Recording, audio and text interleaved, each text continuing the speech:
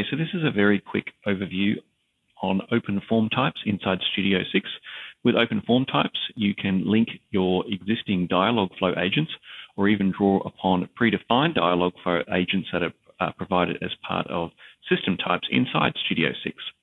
In this particular example, I've got a very simple task that I've developed for our IVA to process. Calls will come in here at the start. We will then use an open form to get the location, so a natural language address capture where we're capturing multiple slots of information. We're going to repeat that location back and then just go back in a loop. Before I get into the open form itself, let's have a quick look at the Dialogflow agent that has been created. And this is a very simple Dialogflow agent. It has one single intent called sysLocation. And in this intent, I can provide different addresses. So I can say my address is, or this is the address, and so forth in a natural language way. And I expect the intent to be able to capture, for example, the city, the street address, the area, the zip code, and so forth.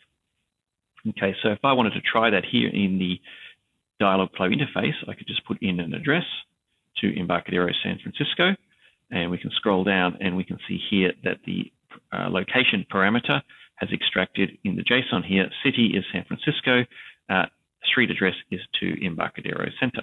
Okay, switching back to Studio now, if I double click on the open form type, you'll see here it looks just like a regular form, but under the form setting, under the form tab, you can see here that the form type is set to open form. I could also use system open form type, which is the pre-built ones. In open form, I'm selecting the one that I've created here called North American Address Capture.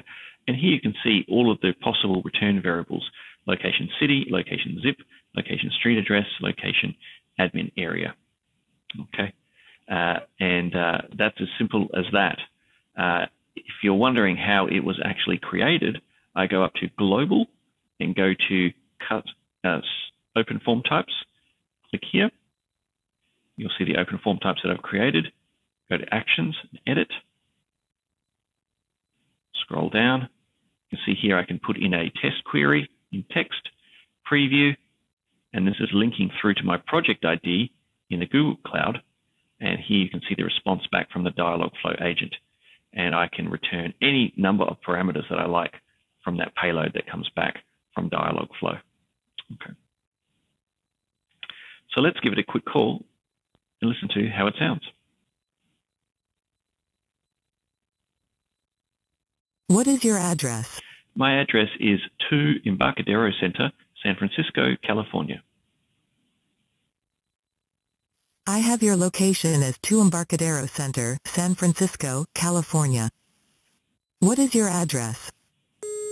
Okay, so you can see there I provided an address with a street address, a locality or the city, as well as a state, and all 3 pieces of information were captured correctly and then read back out to me. So if I go into the repeat location prompt node, you'll see here that I pieced those pieces of information together and reread them. Let's have a look here. I have your location as location street address, location city, location admin area, and location zip. Now, I didn't provide a zip code in that case. If I had provided the zip code, it would also have captured that and read that back as well, but it was an optional parameter. And that's it, a quick introduction to open form types in Studio. Very, very powerful, allows you to use natural language features without necessarily having a detailed understanding of how natural language processing works, particularly if you use the system types within the open form node itself. That's it for now. Thank you.